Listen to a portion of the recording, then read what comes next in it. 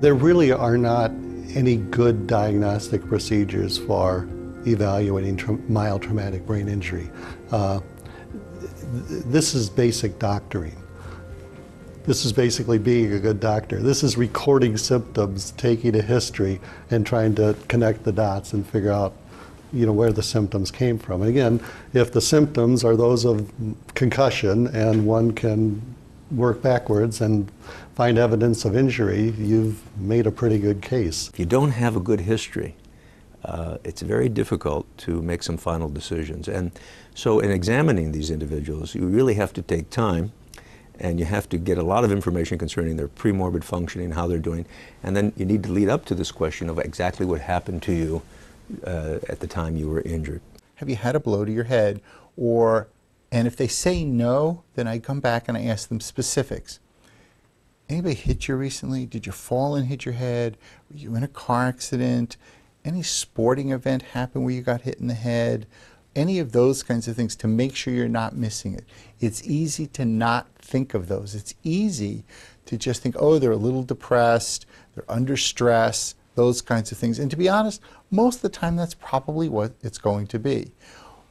But the risk of missing the brain injury is potentially devastating to somebody who's really had one. So I would encourage anybody, any physician who's got a client who's coming in, and the questions, the symptom presentation includes cognitive changes, it never hurts to ask 2 or 3 questions about blows to the head to make sure that hasn't been missed. Take a careful history. Ask, was there truly a disruption of consciousness? Was there truly some disorientation to the environment if there was no disruption in consciousness? If yes, how long did it last? What are the symptoms that followed that, and how long did it take for them to resolve? Those are the kinds of questions that should be asked. It's important to think about that patient in the global context. First and foremost would be the cognitive arena. How is that patient functioning? Has there been a change in their cognition that the physician can relate to? Is the patient complaining of changes in cognition or awareness? The second issue would be that of emotional aspects. Is there a change in the emotionality in the patient? Is there a depressive mood? Has something changed in that patient, or is the patient complaining of some type of emotional change? Third would be behavioral changes. Aggressive, impulsive behaviors are often associated with mild traumatic brain injury. You want to take a broad look across everything. It's difficult because you're being asked to do a very thorough evaluation. There's no one key indicator to whether or not they've had a brain injury. Because of this phenomenon of post-traumatic amnesia, people don't remember clearly events around the injury. People may not always remember, and they may not always be ready to report these kind of events. So anytime I think you can get a family member or another witness to corroborate this, it's very useful. I think as a general practitioner, a family practitioner wades into this realm, I'd really recommend that they consult the CDC website, which has an excellent short exam for brain injury, so I think called the ACE.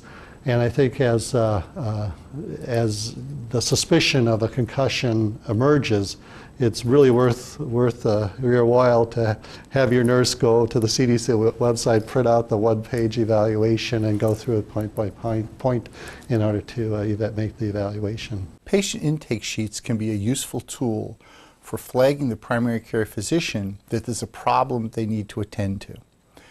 Unfortunately, most physician intake tools for their private practices do not have questions on it about brain function. We'll screen for all kinds of other organ systems, but we don't have specific questions about memory changes, concentration changes, emotional changes related to brain function.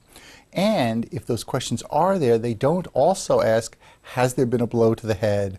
Have you been in a car accident? Have you had the kinds of things that would identify those symptoms as related to brain injury? So I would encourage primary care physicians to include on their physician intake sheets or patient intake sheets those kinds of questions. I think the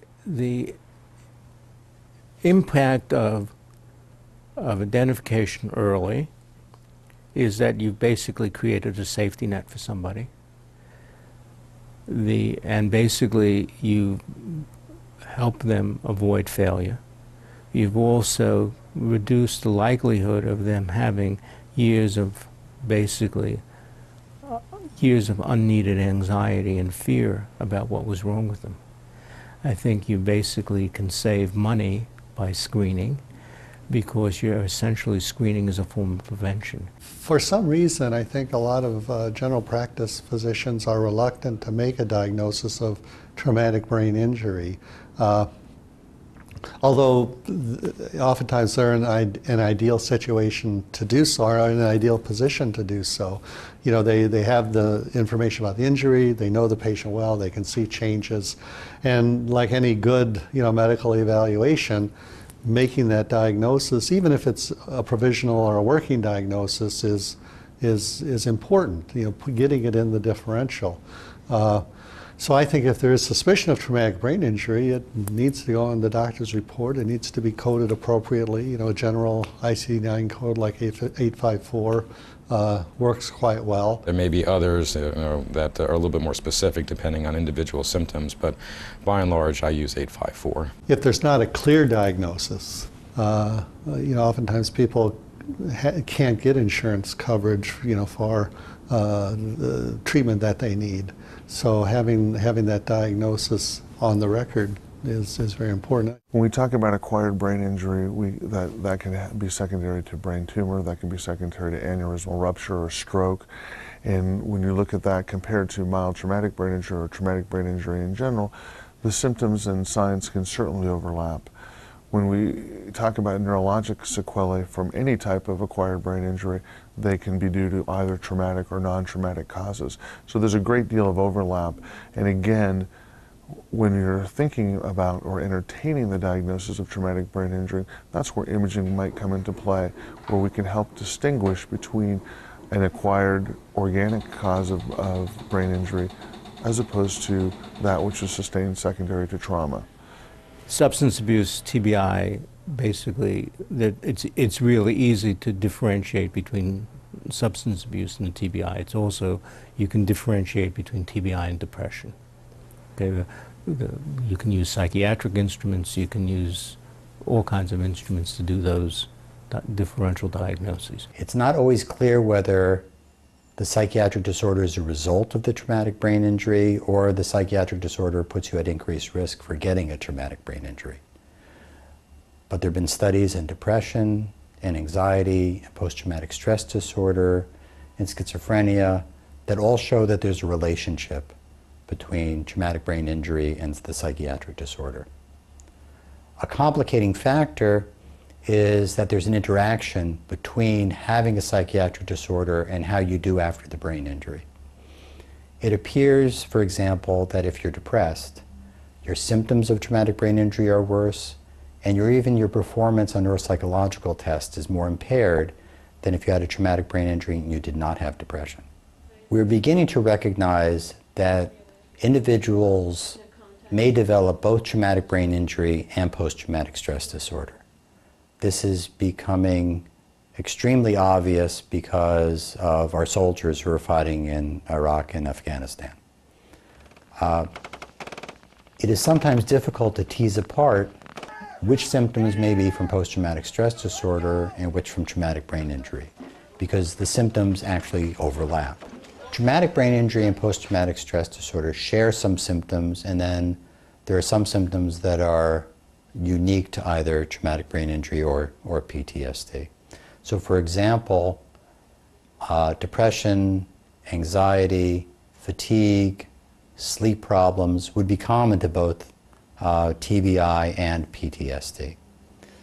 Nightmares, the feeling of re-experiencing the traumatic event, that would be more common with PTSD and is not generally found or should not be found in the traumatic brain injury.